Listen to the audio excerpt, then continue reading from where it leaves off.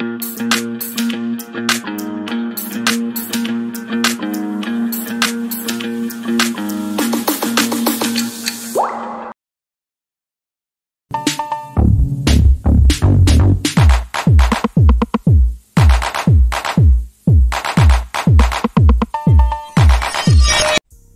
is no reason as to why you stop people from talking about Jacob Oulanya's death, because they have questions, they need answers. The best way to do this is, if someone complains about the death of Oulanya, just prove to them that this is the real postmortem which we got from USA, as simple as that. But there is no real postmortem, everything is fake.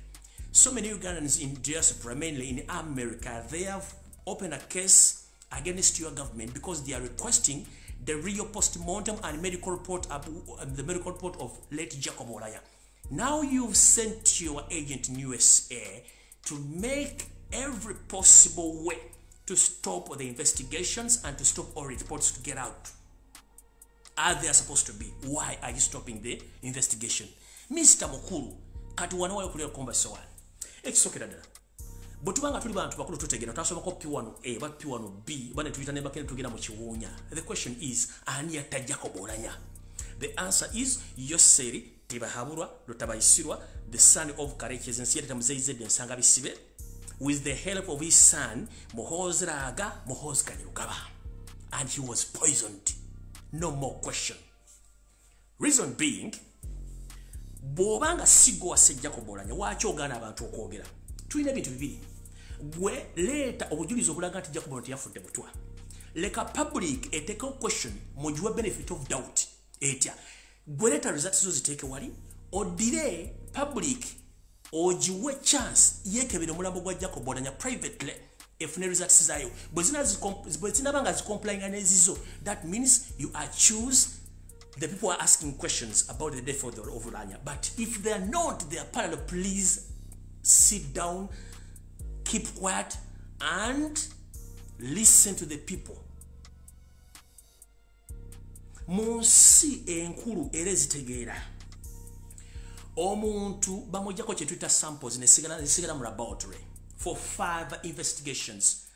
Where are the samples of late Jacob Oulanya which the public can base on to ask or to take more further investigation independently? There are no tests. Which test basobola musalaka akafi ku kibumba kye oba ku nsigo nezibeera somewhere nga ziri kept for further investigations? But guwasazo sindika a piano enanga to come publicly to intimidate people. Reason being, kubanga there is no way how you can question someone to report himself or herself at the police station, to question him without exhibit. Now after burying the exhibit, you are telling enanga or you are telling police to start call upon, or people are complaining that Jacob Oulanya was poisoned. For what reason, Mr. Say?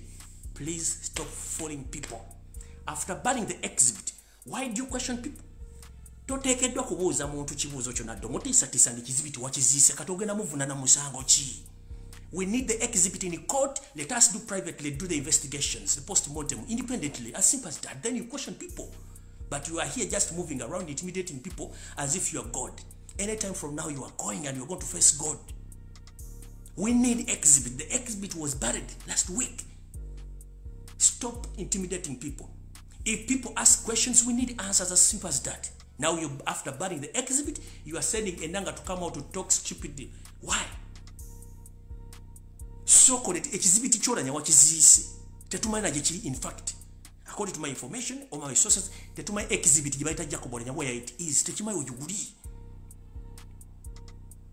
If you are charging people that they are talking about poison, then prove to them that it's not poison by bringing some samples of Jacob Oulanya so that people can go privately and investigate themselves, as simple as that. But after burying the exhibit, before you call Robert Kyagulanyi Center, you call Jacob's father, please provide us with the exhibit. Because in courts of law, we need exhibit. Ekituyita exhibit mu Luganda. Tetuita exhibit. Kati exhibit wakiziisa ate ovunana Kyagulanyi, ovunana tata wa Jacob Oulanya, ovunana waki.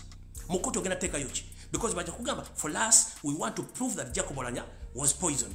For you, or you know, he wasn't poisoned, mugende mukebere ekizibiti wakiziise. Now you are coming with emputengalabi mubavunane okitegera so kolete ekizibiti mu kooti mukiteeka wali fe tukwate ekizibiti tugende tukijjeko samples tukitwale Kenya oba South Africa oba mu America ekizibiti tukikebere bwe kiba nga tekiri mbutwa tujja kwetonda